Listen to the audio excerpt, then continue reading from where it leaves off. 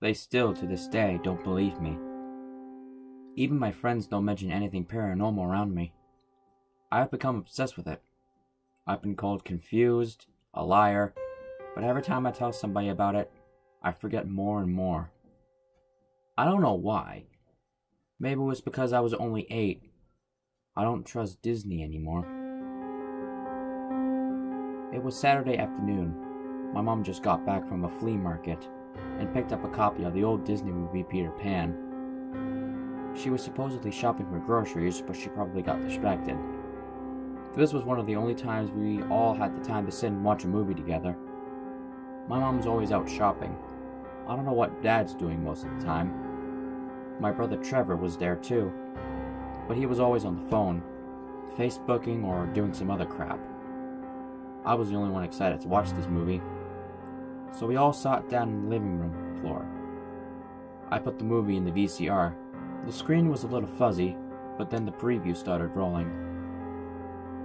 It was just some old Disney movie previews, but then something a little peculiar happened. On the title screen, it had the roof of the house like in the original movie, but Wendy, John, Peter, and the dog were sleeping on the roof in the air. Ignoring it, we played the movie. It was the same as it would have been, until it came to the part where Peter's shadow came into the room. When it landed on the floor of the room, Wendy looked at it, as she does in the movie. Then the camera started to pan out to the sky. Then, the most terrifying thing happened. As it panned out, you could hear Wendy's blood-curdling scream. My dad, panicking, went to the VCR and took out the tape as soon as it went wrong. He told us it was just glitching, then told us to go to bed. Trevor and I, scared shitless, slowly went to bed. I slept on the bottom bunk, and he slept on the top. We both stayed up all night, too scared to go to sleep. About 3 hours after we laid down, Trevor was too tired to stay up, but I could not go to sleep. Being only 8, I started to sing my favorite song, A Day in the Life by the Beatles, to help me fall asleep. Soon enough, I did, but my dreams were filled with the horrific screams of Wendy and what Peter's shadow might have done to her. Morning came fast, and my mom and dad told Trevor and I to try and not tell anybody about the movie. As hard as it was, we didn't. When we were on our way home, we both thought we were being followed. We just ignored it, because we thought it was just a paranoia. We had a pretty normal afternoon. After our dinner, we both went to bed, being not as paranoid or scared as we were yesterday. We both were able to get some sleep. But then, I woke up at about 12:30 a.m. I heard something. It jingled, and it was fairly quiet. Then the lamp on my nightstand knocked over. I was too scared to do anything about it, so I slumped in my covers and closed my eyes.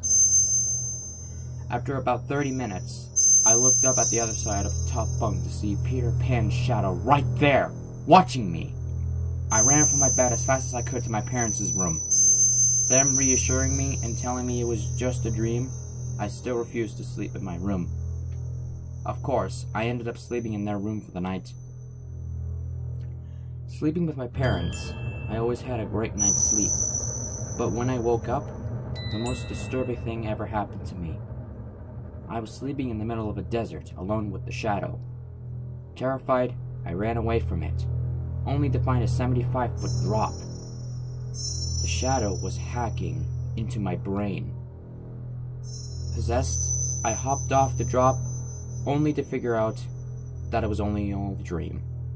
It felt so real. There was no way that this could have been a dream. That night, I slept in my room with my brother again. After going through some counseling the following day, I had never been so unafraid of anything my whole life. I tried waiting for the shadow to appear on the underside of the bed so I can confront it. But I got too tired and fell asleep, waking up in the middle of the night for the same reason I did the night before. I looked to see the shadow watching me. Then I reached out to where the knife of the shadow would be. I got a migraine and stopped. I looked at the head of the shadow and stared. Then, becoming conscious, I crawled into a ball under my covers. I started singing A Day in the Life to calm me and forget everything that had to do with this nightmare. Then I noticed I wasn't the one singing it. Trevor started screaming and I ran out of my bunk and turned on the light. Trevor crying, I looked at the underside of the top bunk to see a red piece of paper crumpled up in a ball. I opened it. 13.5 out of 6 is what it said in curly letters. I don't know what this monster wanted, but it got it. Because Trevor was never able to speak again.